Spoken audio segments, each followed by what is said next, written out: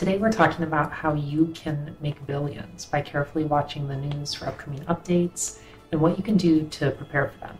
We'll also talk about steps you can take after a new update comes out to keep making gold as the market shifts and new items come into the game. So when an update is first announced, you need to start trying to understand who will be affected by the update. Take Vorkath in RS3, for example, who we all understand will be arriving in November based on the most recent quest that was released. It's content primarily for PVMers, right? We can kind of divide content into content that's for PVMers, for people who enjoy clue scrolls, for skillers, for questers. There are a variety of interests that the developers try to address at any one time when they put out new content. So since it's content for PVMers, or that we believe is for PVMers, we need to understand what that means. PVMers generally need supplies, they need gear, and they need upgrades. So when we look at Vorkath in particular, we can actually go and reference RuneScape 3 to see OSRS. We can look at Vorkath and OSRS and try and determine what is he like? What do people need to fight Vorkath and OSRS? What do we know about Vorkath and RS3?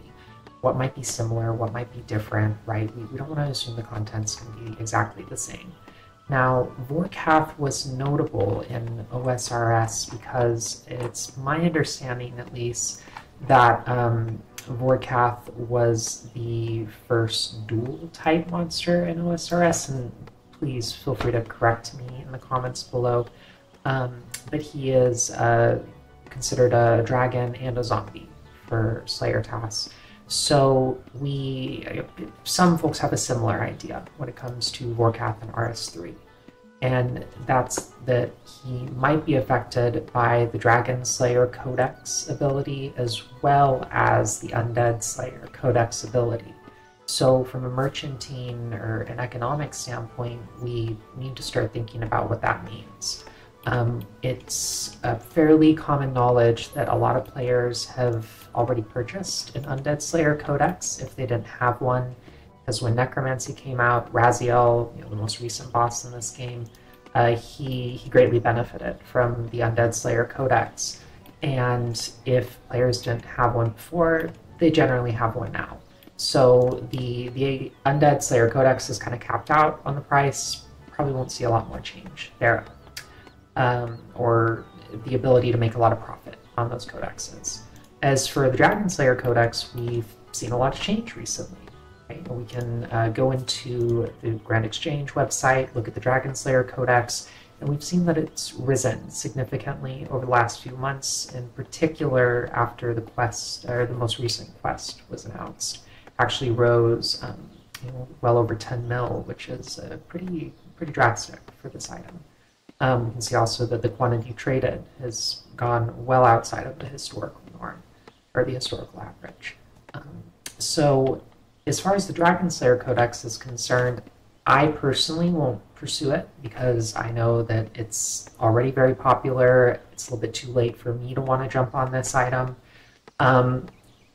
But with that said, it's a great opportunity to talk about more speculative, long-term, riskier, if you have a higher risk tolerance for investing, if you have a lot more gold in the game to spend on investing, you might try to buy something like the Dragon Slayer Codex and still merchant it down the line.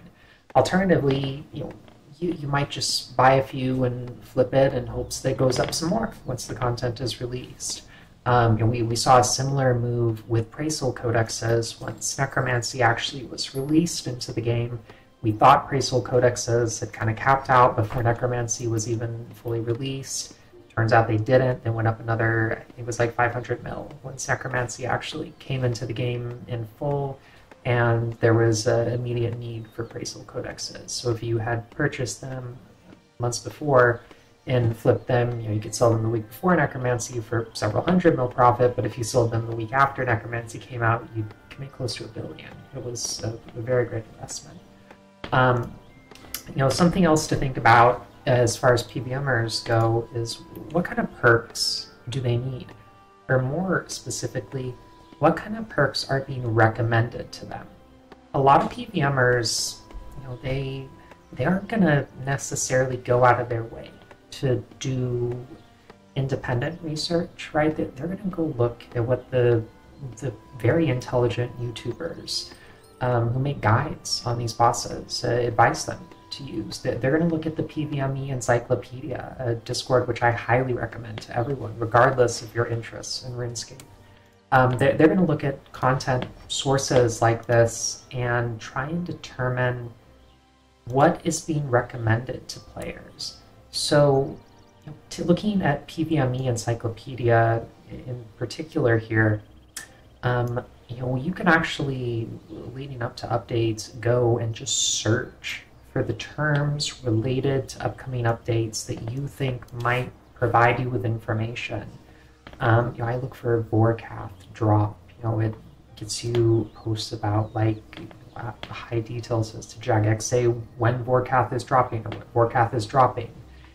Folks speculate. They don't really have any information, but some more reliable sources or folks that we assume have been watching a great deal of posts come in, and also Jagex social media posts can make slightly safer guesses about what might potentially drop. So it's going to be very interesting to see what exactly Vorkath drops. Personally, I hope that there is a higher tier necromancy weapon, perhaps a two-handed weapon. I believe that was hinted at one point earlier on in the stream, if I recall correctly. I also remember a Jagex social media post at one point, and if someone could link that in the comments, I would really appreciate it, where a JMod said that T95 is not the end for necromancy, right? It goes to level 120, so there is no reason for the T95 drops to be too rare, because that's kind of just the beginning when you think about the scale or the cap for this skill. So with that in mind, players are going to need to augment their gear, and the PVME Encyclopedia actually recommends a handful of perk combinations, and I will pull it up here. They added a Impatient for Dragon Slayer combination recommendation and an Invigorating for Dragon Slayer combination. There is a cheap perk combination recommendation, a more expensive recommendation.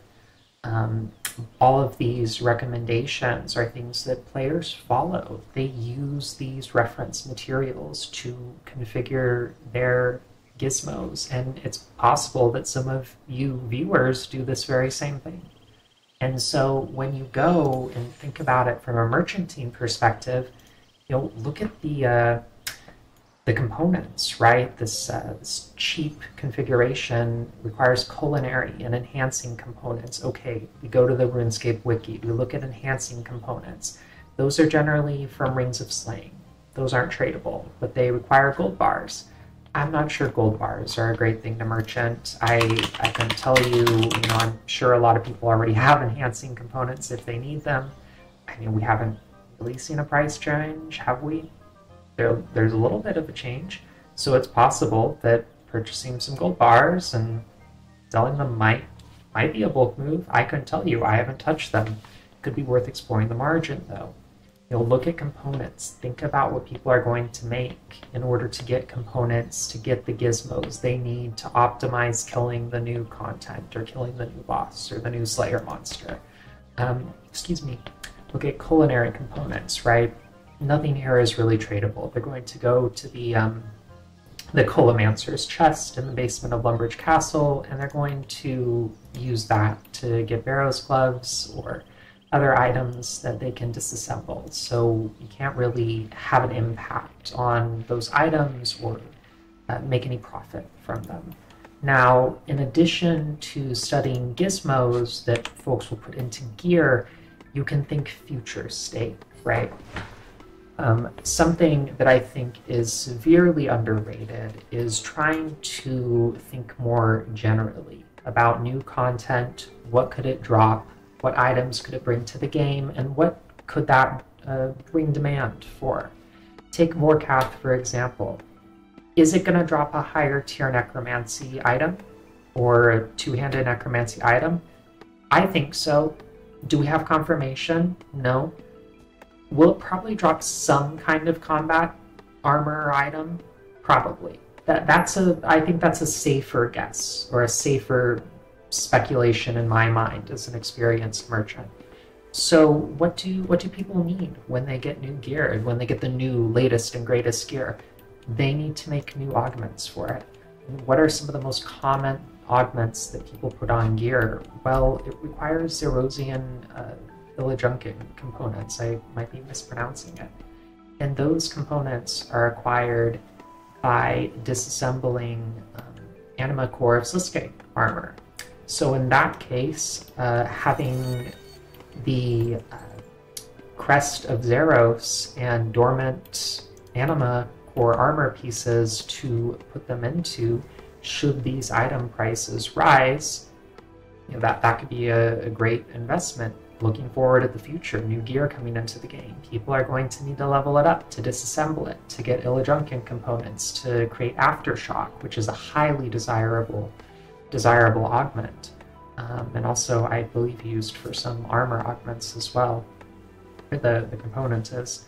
Additionally, we have posts coming in on Reddit about Shattered Worlds being fixed here soon, so that folks can start using it again to level up those very same armor pieces in the Vastus level 0 to 9 invention armor leveling method that was in the game that was later patched and will be brought back, as per confirmation from a Jagex moderator who was posting on Reddit to get feedback and confirmation that this plan would work for the community.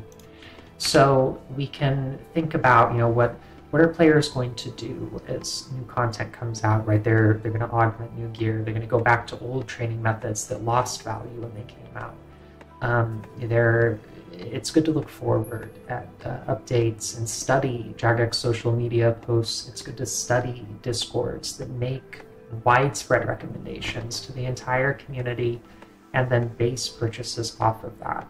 In addition, if you're looking for safer investments, if you're not looking to speculate and to purchase things prior to content coming out, you can always be very active the day of a new piece of content's release, as well as the following week. In my experience, the most money to be made around new content is around the first 1 to 3 days. Because prices are the most, they fluctuate the most then. And you have the best chance of selling items at a desirable price. It requires a lot of research, a lot of gathering information. I would never rely on street prices during that time frame. But I think it's a good opportunity to leverage tools like different price checking databases and being able to kind of determine, what are people buying and selling, what are people making a lot of money on right now, and what new items have come into the game. Are they likely to keep going up in price, or are they at their cap, the first day, and then they're going to go down from there? We can take Raziel for an example. The items were the most expensive for the first week. I would know. I bought the full set at 5 bill a piece. So it's a wonderful example where now those pieces are worth a couple $100 mil each. But in the case of what would be another good example, like Bow of the Last Guardian, some of those T95 weapons, buying individual pieces and then assembling the weapon to sell was very profitable for a very long time. And even then, it was good to do that for. I don't know, it took until Necromancy for that to stop being very profitable. Now we even see some players buying back other styles that they had to sell off to get the gold to purchase Necromancy-related materials. because they worry that necromancy is going to be nerfed or not be as competitive compared to other styles. Personally, I don't find that's the case, though I'm not a great PVMer, so I couldn't really tell you. But I think it's important to keep the big picture in mind and kind of see where PVMers are moving, what are clue scrollers interested in, what new items are coming into the game, what will people be using, and how much of a risk tolerance do you have as a merchant? If you only have a couple 100 mil or a couple bill, these kinds of investments are probably not a good idea.